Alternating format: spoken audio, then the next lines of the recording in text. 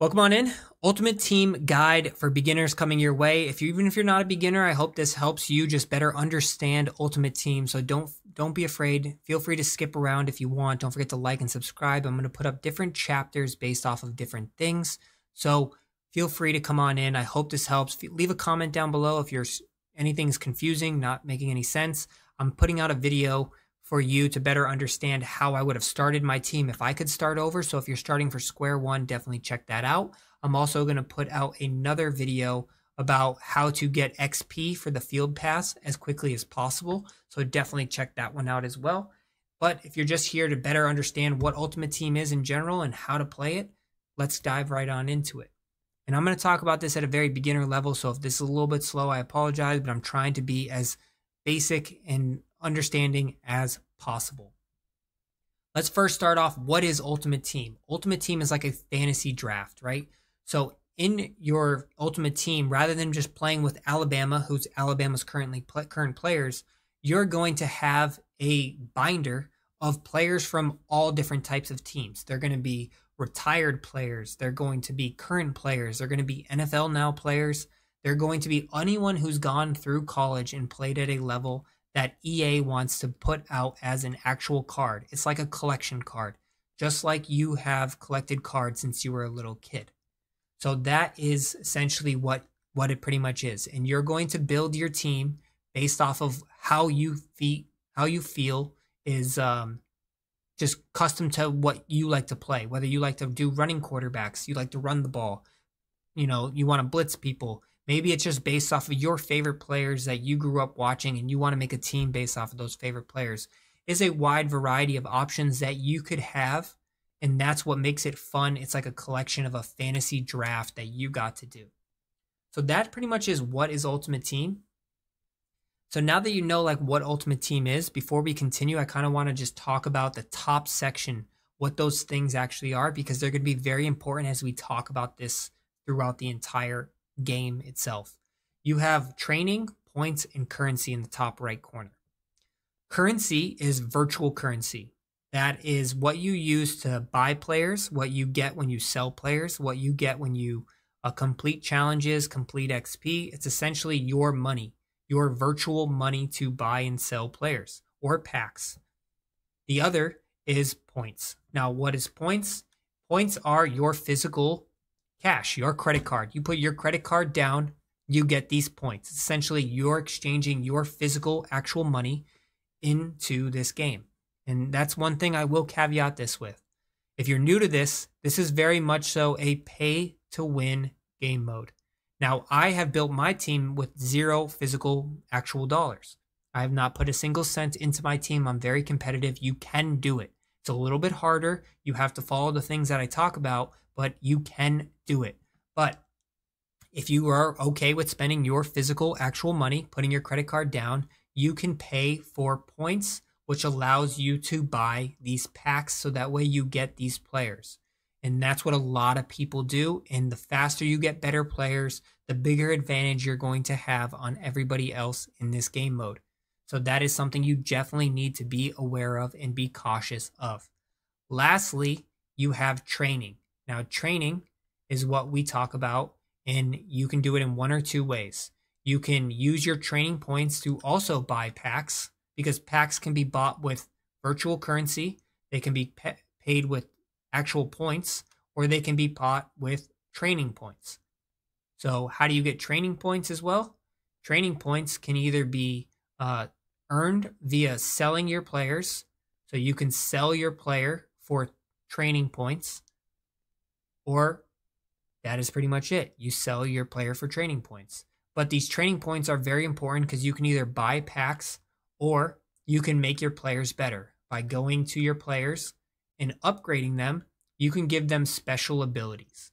So by giving them upgrades, you can give them improved cut moves against man coverage. So you can do things like that and give them special abilities using these training points. So it's very important to understand the three different things that you have. Now, I'm going to start off with the auction house. Now, the auction house is very important because you're going to start with a base packs, right? So the auctions are where you buy and sell players. You can get players either in packs or via the auction house. So I'm going to start with the auction house, then we're going to talk about the packs next. In the auction house, you have three things here. You have My Bids, which is our bids, auctions that you have purchased players or placed a bid on. My Auctions are auctions that you have posted. So players that you said, hey, I'm trying to sell this player.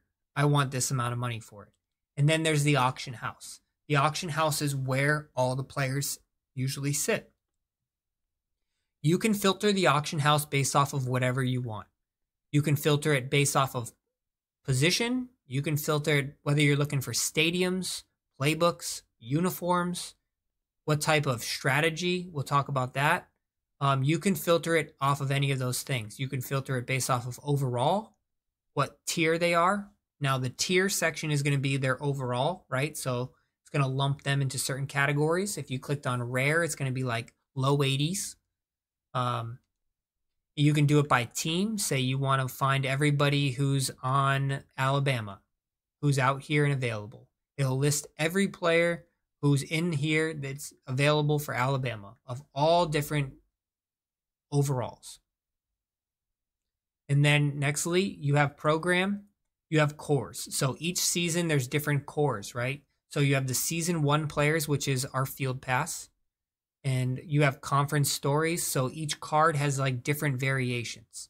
So there's different variations and each of them come in different groups. So that is it's what's called a program. So all of your conference stories, so you'll see players from different conference things. The ICYMI is in case you missed it pack.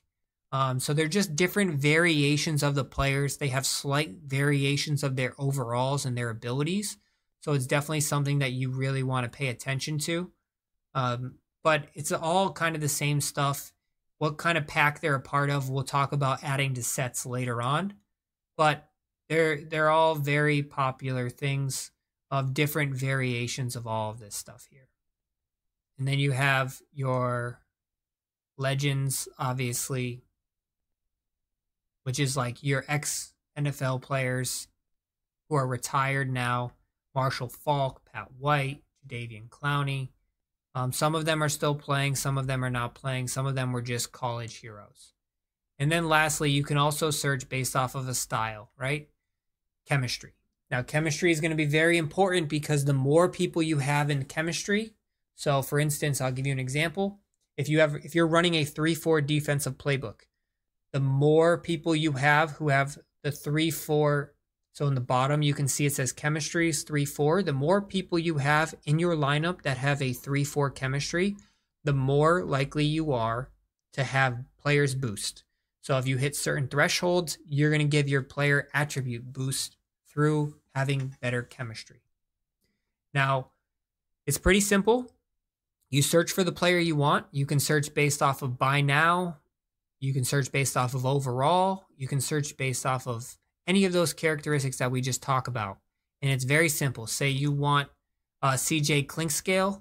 You can either buy him right now for 150 virtual currency, which you have, or you can place a bid. And when you place the bid, other people can also bid on him, making the bid go up, which is definitely something that you can do.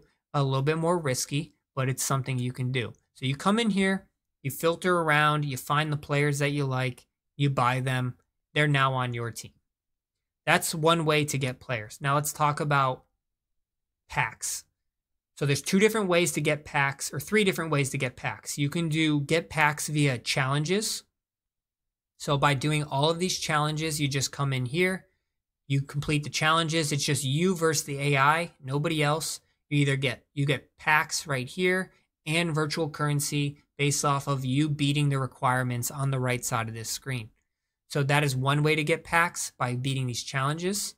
The other way to get packs is by going to live events and clicking on your field pass. So triangle or Y, it's going to give you your field pass here, and you can see this is your season rewards. By completing these challenges here, you're going to level up your season. And every time you level up, you get either virtual currency or you get packs. And then lastly, you can buy the packs. So you go to Marketplace and you go to Store. You can buy these packs. So there's different variations of the packs you can use. Like I said, you can use training, you can use points, you can use virtual currency, any of those things. And you click onto the pack, it'll tell you what you get. You're gonna get a 16 players at uncommon ability. You're gonna get 5 players at an 85 or better. Probability of getting an 85 plus player, 100% probability. Probability of getting an 86% player, 87, 88. This is all of those things that you have the potential to get. So you're just essentially spending your money, your virtual currency, your training points, whatever you want it to be. That's what you're doing on a daily basis, trying to just get these packs. So those are the 3 ways in which you can actually get players. Either packs, challenges, or you can buy them. Or lastly, you can do what is called sets. You go over here to sets. There's all these presets there for you. Now, how do you achieve these sets, right? So you click on them, and based off of the players that you have, it'll pre-select these players for you, right? So you can see here there's a check on this person, which means I've already added him to this set. So essentially, you're trying to fill all these slots, and your reward is going to be to receive that pack. So if I trade in 4 72 overall players, I'm going to get a 74 to 75 overall player. And you can see here, if there's a check, it means he's added. If there's not a check and there's a plus sign, that means he's available to be added to this set. So by hitting square, add all to set, I can add them all. Now I have 3 players here. And if I just go here, you can see there was a magnifying glass, which means I don't have any more players of that ability, but I can now search for one. So I'm searching for him. Say, all right, I want this person. I'm going to buy him here. I buy him here. He's now mine. I now own him. I did this through the auction house. It's just a shortcut window. And then I would just go back to the set. And you can see here there's a plus now. Now I would confirm that I want him added to this set. And now I can redeem all 4 of those players for a pack. So now I've redeemed all 4 of them for a pack. And you can open up your pack, and what you're going to do is you're going to get a random selection of a 74 to 75 overall player. And now that player is mine. And I can use him, I can add him to the lineup, I can do all different things for it. Obviously, there's different levels of these packs. These ones are the lower tier levels. There's some high tier levels, like you can get an 87 overall legend if you add in all of these levels of players. So there's so many different varieties of sets that you can do. I don't fully recommend doing a lot of the sets just because you're going to spend more VC than it actually would have been to buy somebody that you actually wanted rather than rolling the dice of somebody who you probably didn't want. So that is pretty much how you get players.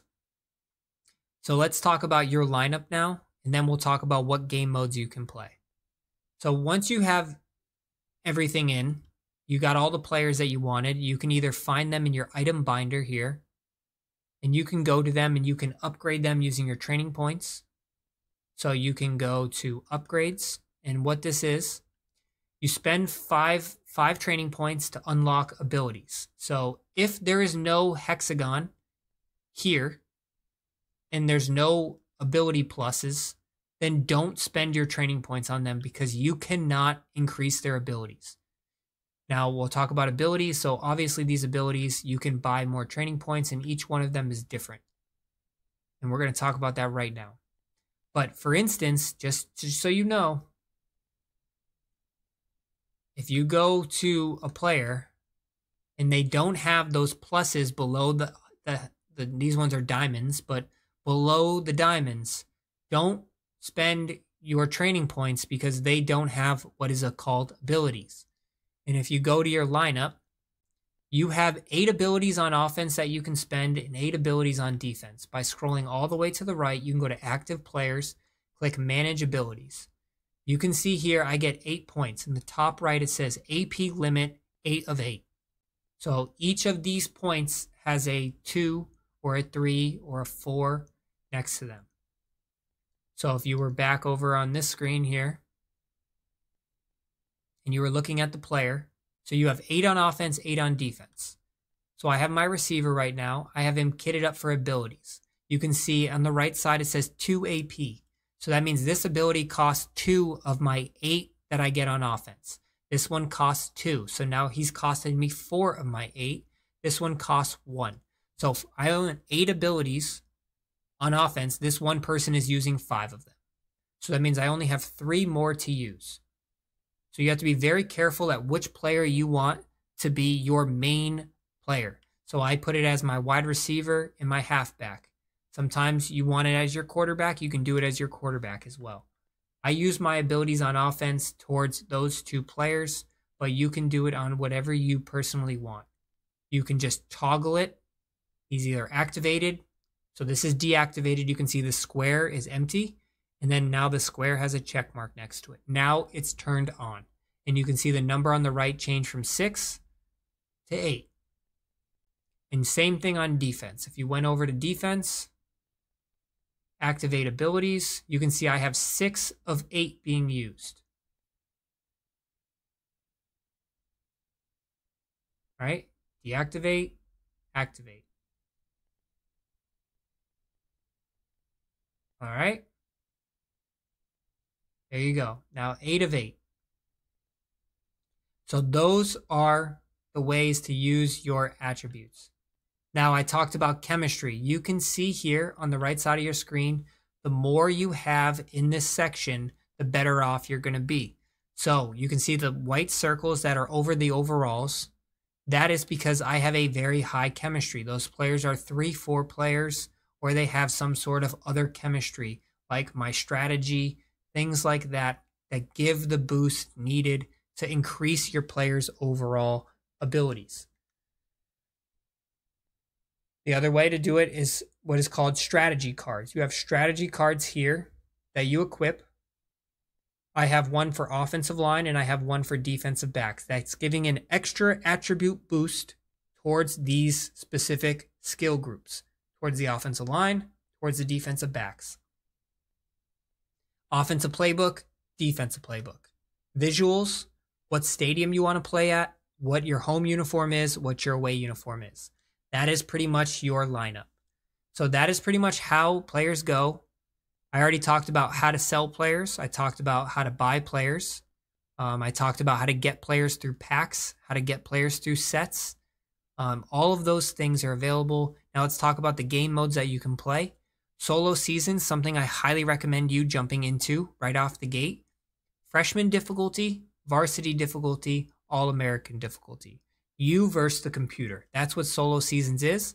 If you go to rewards and divisions, you can see here, if you get one win, you get 1,500 coins. And a season is you get 8 total games to win 5. If you win 5 games, you go to the playoffs, the college football playoffs, and then you have to win 3 games to win what is called a national championship. If you win the national championship, you get an additional pack. You get an additional pack on top of that. So it's very important to test this stuff out. I highly recommend testing it all out, playing in it a little bit. But you get each level will give you different rewards. The higher and more difficult you play, obviously, the bigger the rewards. Solo seasons, you versus the computer.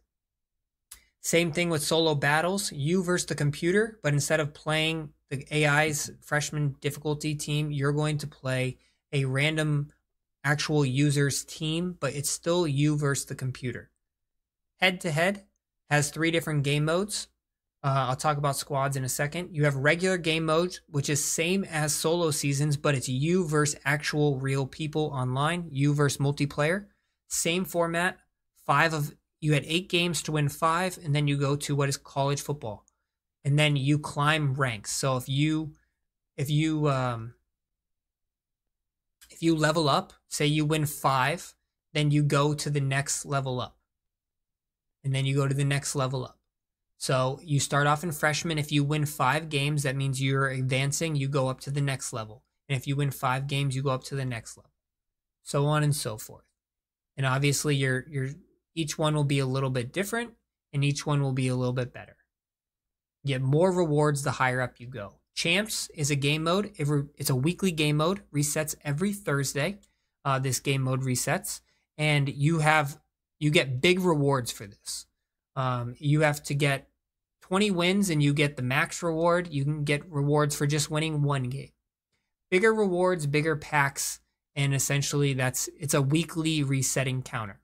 Now there's squads. Squads is you and either one or two other your friends that you can play. One of you is playing offense, one of you is playing defense, one of you is playing coaching. Now when I say you're playing offense, defense, you're just using your offense while you're using their defense, or using their head coaching, which is their uniforms and or their stadium. You're all playing on one team at the same time, though. So you're all playing offense together. You're all playing defense together. So it's you versus another group of people all playing together as one team. And then lastly, you have a couple other like kind of mini game modes. It's called house rules. You have overtime, which you're not going to get any VC for. And then you have touchdown tango. So touchdown tango is a mini game mode, quick games, second half only, 25-yard first downs. Each touchdown is 14 points instead of 7. And then you get up by 28 points, you automatically win the game. So those are the game modes that you play. You can also practice as well, but obviously you don't get anything there. I covered the field pass, how to level up your field pass. I pretty much covered everything that you can imagine. If you have any questions, if there's something I didn't cover, please let me know. I'm super happy to help you all. Just leave a comment down below. I hope this helps. Check out the other videos on how to build your team with $0 spent. I appreciate you all. Do not forget to like, subscribe. Check out all the videos coming out.